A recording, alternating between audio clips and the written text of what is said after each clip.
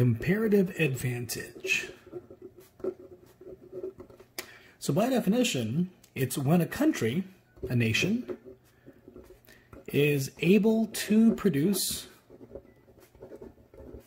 at a lower opportunity costs. That would be the country's comparative advantage. For example, let's look at two goods, apples and oranges. Here we can draw a graph to represent a country's ability to produce apples and oranges. On the x-axis, we can put apples measured in tons of apples, 0, our point of origin. And on the y-axis, we can put oranges, also measured in tons. So now we can look at one example. Let's call this the United States. The U.S. could produce 0 apples and 400 oranges. We can call this point A. The U.S. could also produce 400 apples and 200 oranges. We can call this point B. Or the U.S. could produce 800 apples and 0 oranges. We can call this point C.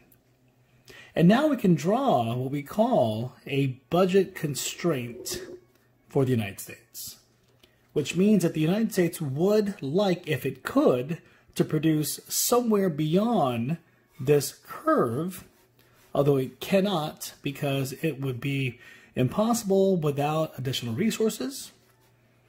They could produce within this curve, but why would they? That would be considered inefficient.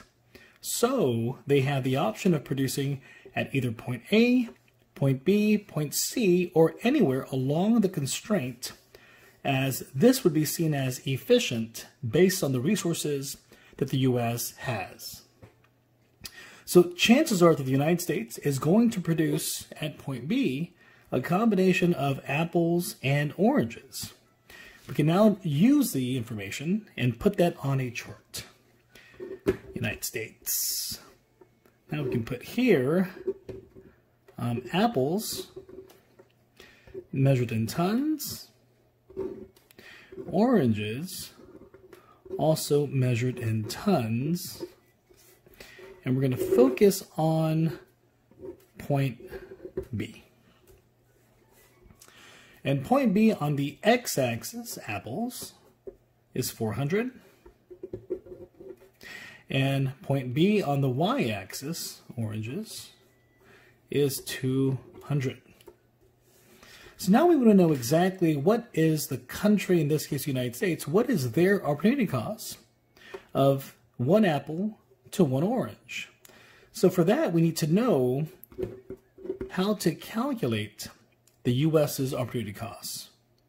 We can then also do the same thing here and put here apples. That's our x-axis, and oranges, which represents our y-axis. Now we could see that opportunity costs is a function of what you will sacrifice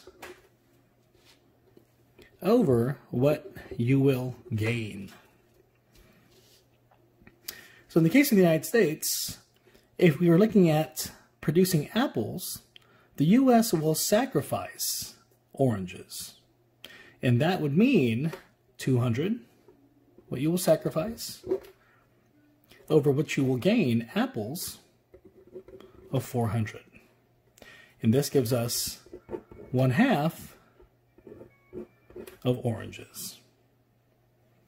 So now we can say that the United States, if it chooses to produce 1 more apple, it's going to give up opportunity cost, 1/2 of production of an orange.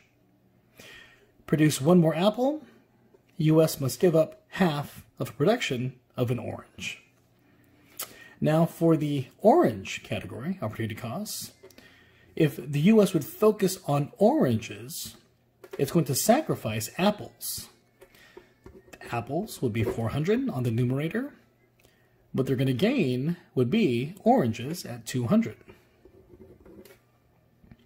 400 over 200 gives us 2 apples.